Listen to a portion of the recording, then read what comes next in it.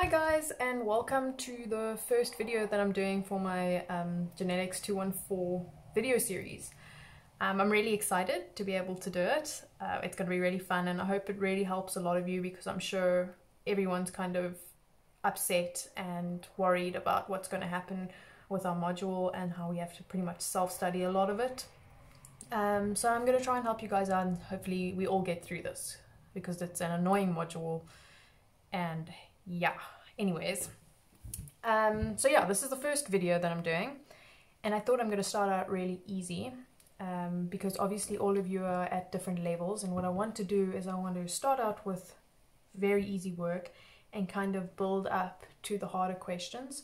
How I want to do it is, first I'm just going to teach you kind of background and the fundamentals and why we're doing things, move on to a TUT question, and then lastly go to a test question. So I thought that would be great so everyone can kind of see where they are and pretty much get up to speed with everything. First thing I'm starting off with is chromosomal mapping, and pretty much just how to write out your chromosomal constitution and how to get your F2 groups. So I'm going to be talking you through that now. Okay, so there may be a question where they ask you, okay, what do the F2 progeny look like? What are their numbers? What are the recombinant types? What are the parental types? So I'm going to explain that all to you. I hope everyone's okay with the light, by the way, and also the sound. Let me know, like, everyone can tell me in the group if the sound's not good or there's something wrong with the setup. I know I've got like lights flashing here, but that's because of like the light in front of me or whatever.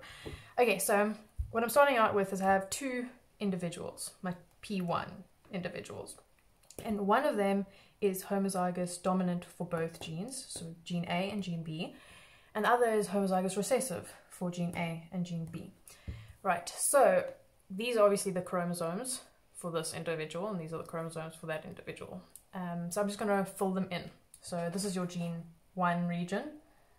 So I got my two A's and my two big B's, and then on this side I have my two little A's and my two little B's. Now I'm sure everyone understands that. I'm just writing out the chromosomal constitution. I just want to notify everyone that this won't always be the case. Like, they may be nasty and they won't give us like individuals that are homozygous for both genes. But remember that their genotypes, what we write out there, like AA, BB, so on and so forth, is not the same as their chromosomal constitution. You may get an individual that looks like this.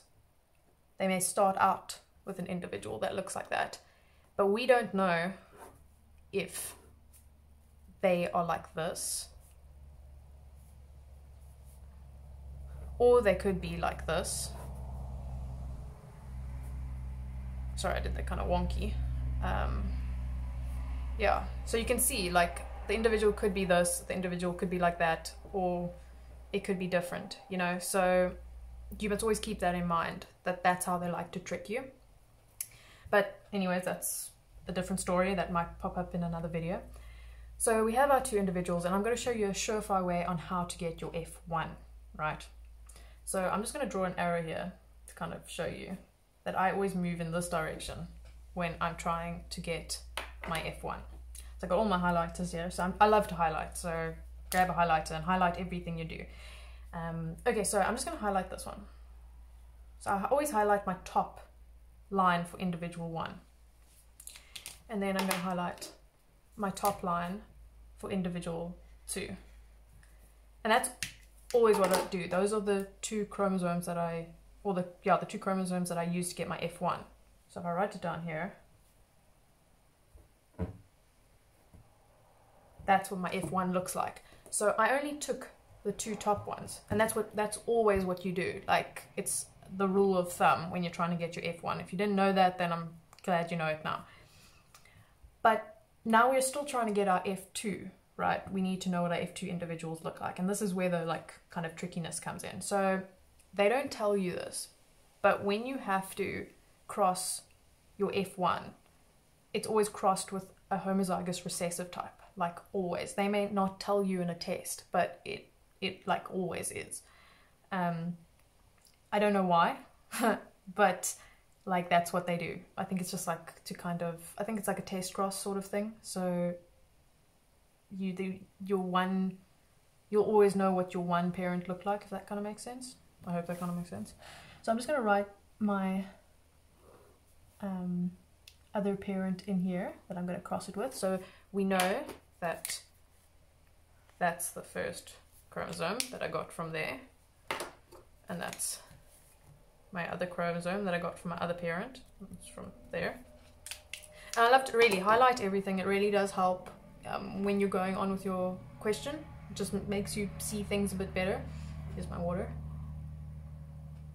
Yeah, okay, so like I told you before, you always cross the F1 with homozygous recessive for both genes individual. So that's easy to do. Just write it out. Okay, so here's my new cross that is actually going to give me my F2, right? But the tricky thing is, for P1 you never have crossovers. You just don't. But in your F1, your crossovers do come into play. So how we're going to do this is, I always break it up into sections. It's easier for me. I always do my parent types first. So I'm going to just write parent types. So I write half in cursive, half in normal. I prefer writing in cursive actually. So I'm going to do my parent types. So what I do is I always move from left to right. So I take my top one and I take my next top line individual. So I always do those two. And for my other parent, because remember there's always two parent types, I take my bottom line and my other bottom line. So those are going to be my parent types. So pretty much what it looks like. And you got to draw this out, by the way. Each parent you got to draw out.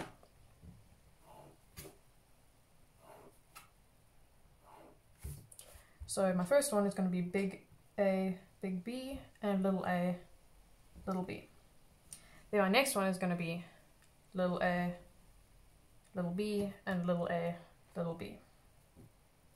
Okay, so those are your parent types. They phenotypically look like the parents.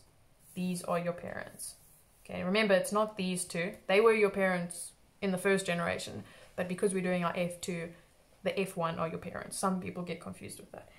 Those are my two parent types. They actually are genotypically and phenotypically look like the parents, but usually it's just what they phenotypically look like, by the way.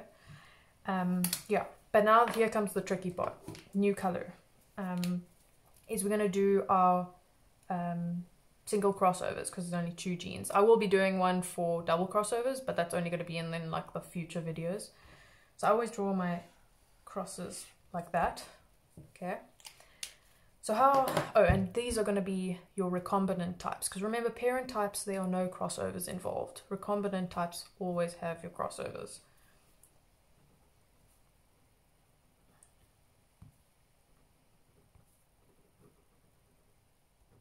Okay, cool. And write out headings for yourself. It does make it a lot easier moving forward and you don't get confused as you go on.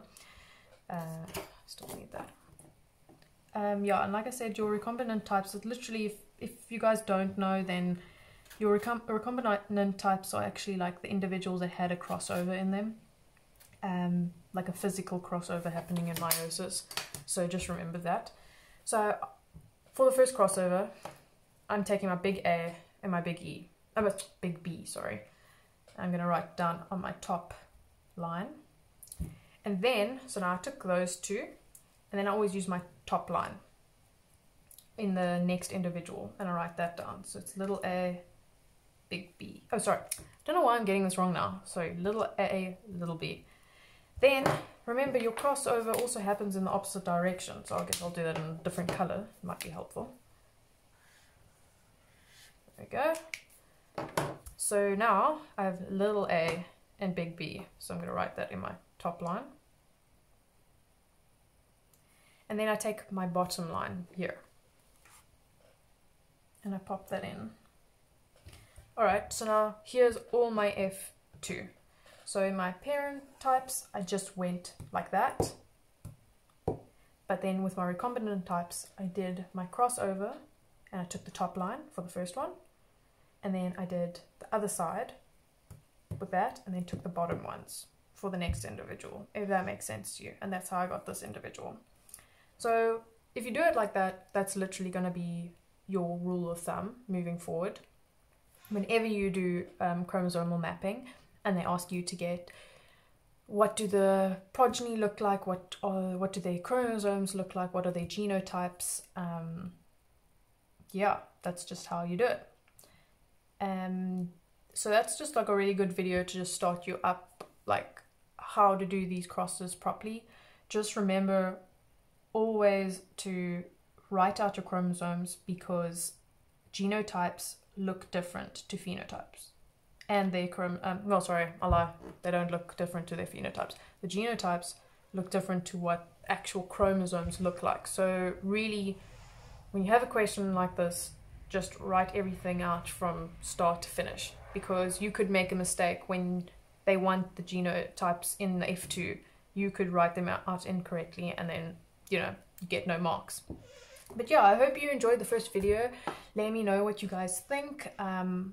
I will be loading the next video on how to deal with map distance, and I'll eventually move on to like how to do gene order, as well as working out percentages for your F2 progeny. Cool.